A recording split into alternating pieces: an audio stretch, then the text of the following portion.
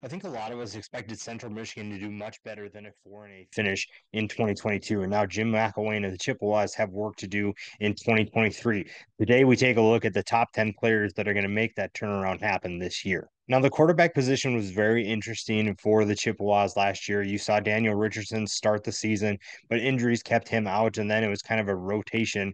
And one of those guys was Burt Emanuel Jr. Now, this is someone who doesn't have a ton of experience throwing the football, only threw a handful of passes for 54 yards, no touchdowns, no interceptions, but it's on the ground is where he was dynamic.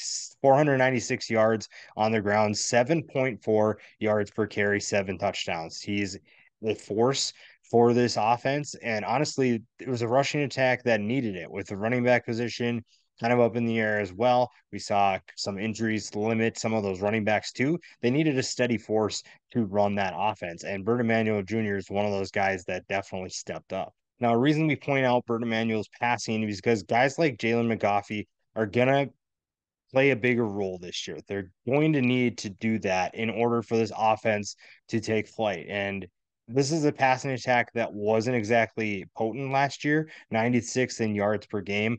And wide receivers like him are going to need opportunities to make plays. Average nearly 16 yards per catch in 2022. And the Chippewas offense was a ground heavy team, but if they can open up that passing attack, that makes things a lot better for the offense as a whole. I think the offensive line didn't get enough credit for what they did over the last couple of years. And Deontay Powell Woods was one of those guys that doesn't receive a ton of recognition. Third team All MAC last year. And when you look at the production they've had from the last couple of years, 2 to 3 years, it's the offensive line that really got the job done. Now, the skill positions were talented. Have to give them credit for that.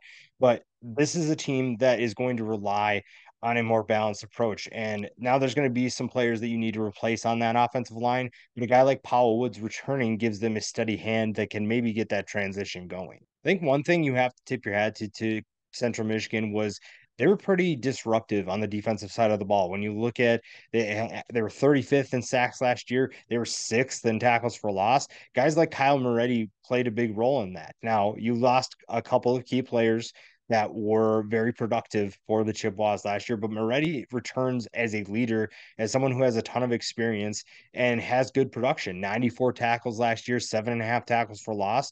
He is just one of the players we're going to talk about today that are going to maybe improve upon those numbers. Now, if you're able to slow down some of the offenses you're going to face, that's going to bode you well in a conference that features quite a bit of talent on the offensive side of the ball. Back to the offense, Marion Luce is a running back that's going to take over for Lou Nichols. Now, whether or not he replaces that kind of production, we don't really know.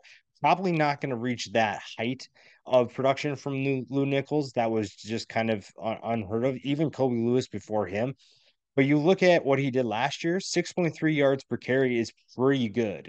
Now, whether or not that's against quality competition, that's going to be a question. But this is someone who I think has big play potential. I believe that this offense has the rushing attack down, and obviously the passing attack needs to get going. And a big reason why that passing attack needs to get going is because guys like Luke's going to break free. It's just a matter of how many times they do that. And if you can find a passing attack, which a lot of that comes back to the quarterback, then you're going to find opportunities for your running backs to create big plays, to find big holes, and to be able to do more damage on the ground. Again, I think this defense is really going to be fun this year. You look at the front seven, pretty solid group. Now the secondary has quite a few players that they'll need to replace, but I think that this is going to be a solid unit. Now Central Michigan, like I said, a 4-8 season, pretty unacceptable. When you have take a look at the defensive side of the ball, the front seven, guys like Justin Whiteside are going to play bigger roles this year. You just have to when you lose some of the key players they do. And with the offense trying to figure things out,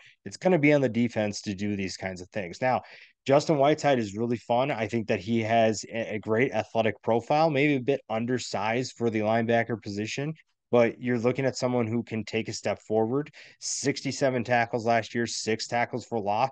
The foundation is there.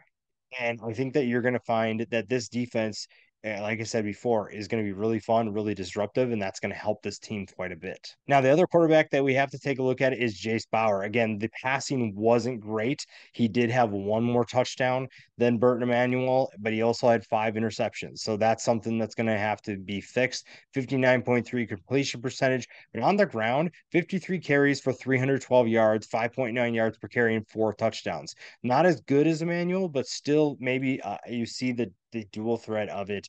And again, passing attack is going to need to take a step forward. This is a battle that is super underrated in college football. I don't think really anybody's talking about it, and it's going to play a huge role in determining who it's going to be. Personally, I think the explosiveness of Bert Emanuel is going to take over, but they could use a two-quarterback system. Maybe Bauer is the better passer, and that's why they didn't trust Emmanuel to throw that many times. But maybe that's just what they're going to do. They're going to bring Bauer in to have that balanced approach, and then when they need to pick up some yards, they bring Emmanuel in. I think that either way, they're in good hands. They have some potential. It's just a matter of taking care of the football. We mentioned that secondary needed to replace some guys. One of those key returners is Trey Jones. 85 tackles, 6.5 tackles for loss. 3 passes defended and 2 interceptions. He is the leader of that secondary. So even though they do lose quite a few pieces, you're going to find that Trey Jones is the leader that you need to get the job done. With the front seven returning so much talent, guys like Trey Jones in the back end are going to be huge. Now we get to the defensive line. This is a group that is returning some people from injury, and some guys are ready to take a step forward. One of those guys is Michael Heldman. Only 19 tackles, but he did have 7 tackles for loss, 2 sacks. I think that he has explosive ability on the edge, someone who is going to be disruptive in the passing attack or defending the pass, I should say. That's going to help a secondary that is trying to find some new players. And that's going to be huge for a front seven that has high goals in 2023. And then finally, a guy that is returning from injury, didn't play a game last year, is Tyrese Woods Jr. 19 tackles, 4.5 tackles for loss, 3.5 sacks in 2022. 2021, someone who really I think is going to make an impact right away. You look at what this team has returning, even Jox Bristol is coming back on the inside. That's a good tandem for this group.